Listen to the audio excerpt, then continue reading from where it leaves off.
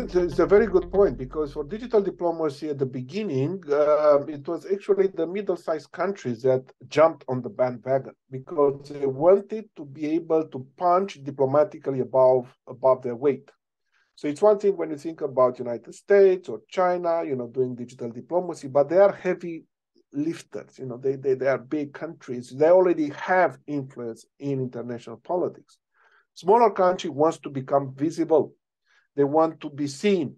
And I think digital diplomacy was, for many at the beginning, an instrument to increase that visibility. I'm talking about Scandinavian countries, Denmark, Sweden, Finland. These are medium comparable with Chile, right? I'm talking about Israel. I'm talking about Australia. So from this point of view, more recently, it's also Mexico who started, to be quite proficient in terms of digital diplomacy. So visibility is one aspect that I think it's important. And especially for areas that people don't know much about you, I think it's an advantage. Because when you are to make the first impression, make sure that you do it well. So it's not that Chile doesn't have relationship, but Asia Pacific it's a very important area, and they've been cooperating quite for a long time. So I think there is an opportunity to build on that and to increase this visibility. Visibility opens up opportunities.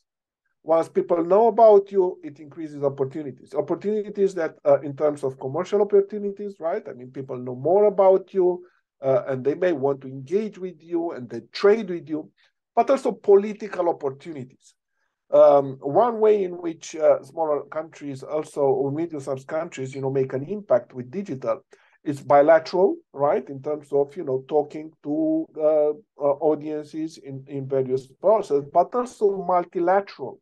Multilateral meaning, in the UN venues, New York, Geneva, or other multilateral organization. I looked at digital diplomacy in international conferences, and I think that's particularly interesting because, again, you want to be seen as a country that is contributing to the global good.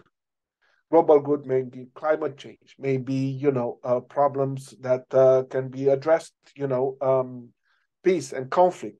And I think, having a digital presence in multilateral conferences comes with this, produces this kind of benefits. It increases your opportunities and maximizes your diplomatic, it increases your visibility and maximizes your diplomatic opportunities. So it's both bilateral, but also multilateral, I would say.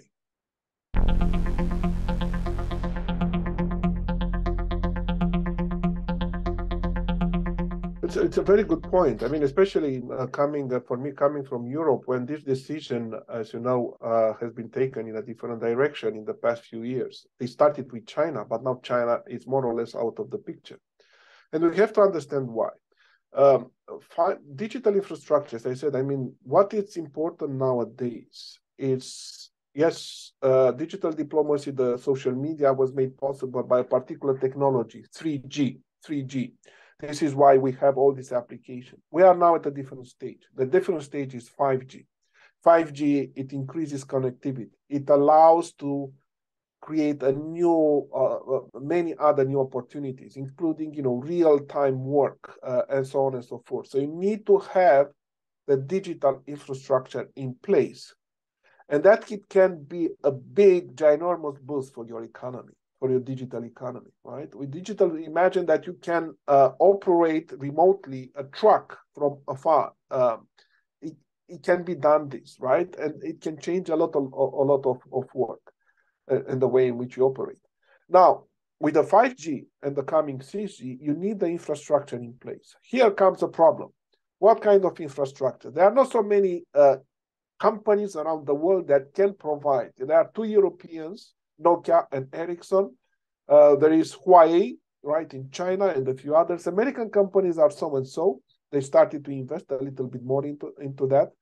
So there is an issue here, to what extent you rely on certain suppliers, which later might become problematic. Why problematic? Because there are two models, the American model and the Chinese model.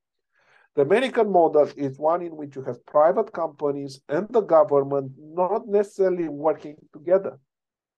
Actually, remember Apple a few years ago made a point not to allow the US government to access an iPhone, which was used in a terrorist attack, exactly to emphasize we are not cooperating. So to increase, this confidence that, Apple is doing, rightly. China, it's a different model. China, in which you have companies and government working together. And here comes the problem, especially if we have the background of the Ukrainian crisis here in Europe. When you create a dependency on an unreliable supplier, meaning in the case of Europe was, Germany and other countries became reliant on Russian gas. And in a case of conflict, then you have a big problem. The same logic now was transported to the question of 5G. What if, Chinese technology is cheaper and to a certain extent more advanced in certain areas. But what if, given the geopolitical tensions, in 5 years from now, we're going to be in the same situation like Germany versus Russia in terms of gas. So that's the concern, because if you have developed a digital economy that is relying on a particular technology supplied by someone who is not a very friendly nation to you or potentially rival, then you have a problem then, because it can come with political strings. So that's the issue here, in a sense. Now, going back to your question, can you have both? I think that it's not about the fabric, the cable per se that you communicate, but also what comes at the end of the cable. Is a cable coming with a lot of other infrastructure, Chinese infrastructure that is going to interact with American infrastructure? Well, that's a tricky decision.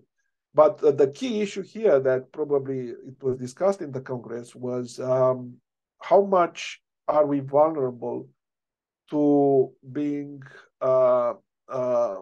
strategically vulnerable in case in which relationships are not doing particularly well. So that's a problem. The way in which Europe, just can say, Europe started to react to the Russian problem with gas was to diversify. That is, not only to get gas from Russia. I mean, Russia is close now, but from Nigeria, from Qatar, from United States, not to become again dependent on any single supplier. And maybe there is a lesson here also for the digital. How much infrastructure you allow to have control of your digital economy with one supplier, whether it's United States or China. Probably the rule of thumb probably should be less than 10% or 20%. But the digital, it's a different game than gas, right? It's more difficult because there are not so many countries. Ideally, maybe you can develop your own technology, so that will be a different game.